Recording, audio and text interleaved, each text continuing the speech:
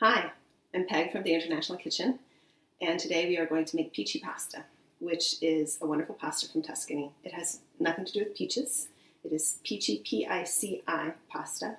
You will sometimes see it called Pici pasta as well, P-I-N-C-I, Pici pasta. And it is a very, very simple pasta recipe that I love to eat whenever I'm in Italy, and that you will see throughout Tuscany in particular. Pici pasta is made with water and flour, so it is considered a poor pasta, a poor man's pasta. A rich pasta would be one that incorporates egg, which was an ingredient that was more reserved for the wealthy. Pici pasta is found throughout Tuscany. It's got a long history, going back to the age of the Etruscans, who lived in Italy, in central Italy, thousands of years ago.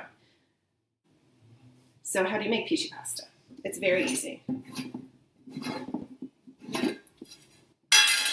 First, you need a kitchen scale. If you don't have a kitchen scale, please buy one. You can get one for $15 or $20, and it's incredibly useful to have, especially if you're trying to do recipes that you've learned on one of our culinary tours, because a lot of Europeans use weight measurement, whereas we might use volume measurement. Now, fortunately, my scale will weigh in grams or ounces. Makes it especially useful.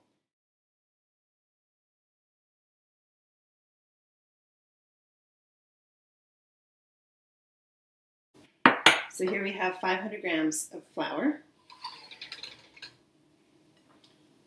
And you are going to just put it on the table in a big pile, and then form a well in the center. This is pretty much how you start any homemade pasta recipe. Make sure your hands are clean. Next, you take 250 grams of warm water. This is a bit more than 250 grams. I always like to have a little bit extra on hand. Depending on the day, you might need a little more, a little less. Depending on the flour, you might need a little more or a little less. So pour that in there.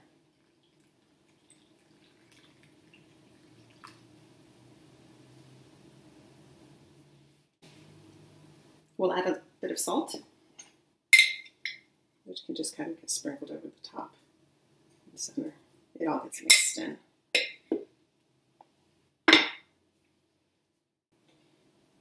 Here we have our flour and our water, and now it's time to start incorporating them together. Take a fork, and you're just going to start mixing. If some of it spills out, it's no big deal. You're going to just start mixing the flour into the middle.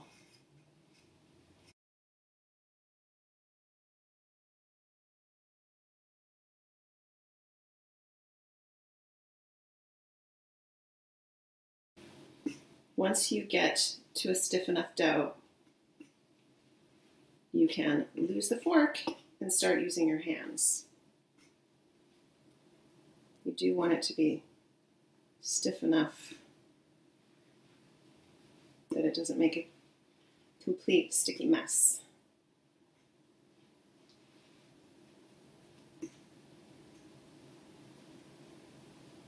That looks pretty good.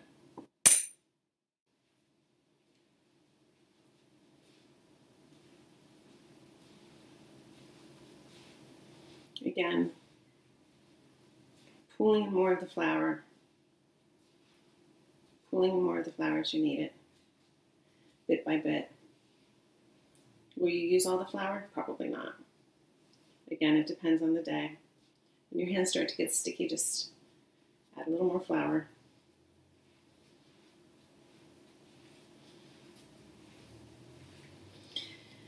Kneading is very therapeutic. I think everybody has their own style of kneading. I tend to use the flat of my hand, of one hand, while rotating with the other hand, at least for this type of dough. If I'm making bread, a big loaf of bread, I might use a more vigorous two-handed knead. I might also slap it on the table. Still kneading. It takes a while. Pici pasta are so easy. They can be made by children. I taught my kids to make pici pasta when they were about maybe 4 or 5 years old. I would make the dough, but they would help me roll them. In fact, I taught one of my children's preschool teachers to make them, and she would make them every Friday with her preschoolers, and then they would share it together as a snack. It's a lot of fun. It's delicious, easy. Plus, like I said, kneading is one of those things that I think is good for you.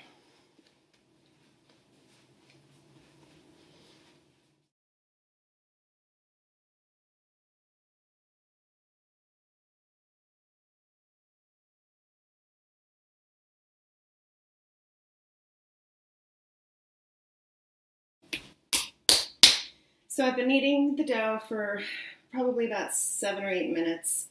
It's gotten nice and supple and just feels great. It has a slight tack to it, but it's definitely not sticky. Just really nice feeling dough. You need to set it aside covered with cling wrap for about 20 or 30 minutes.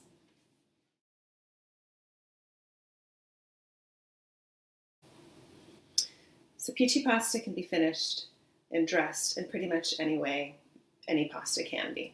Some traditional methods are with a simple tomato and garlic sauce that's quickly made up in a skillet, with a ragu, a traditional meat sauce, sort of like a bolognese,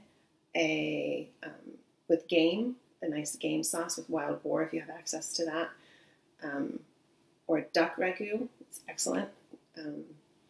Any type of simple preparation, even with just butter and Parmesan, or butter and sage and Parmesan with pesto. You can pretty much dress it however you want. I have found also, through just good luck, that it makes an excellent chicken noodle soup. You can use these noodles in your chicken noodle soup. Best chicken noodle soup ever. You can find the recipe on our website, theinternationalkitchen.com. So 2 of my favorite preparations of pici pasta are traditional Tuscan preparations. One is all'aglione.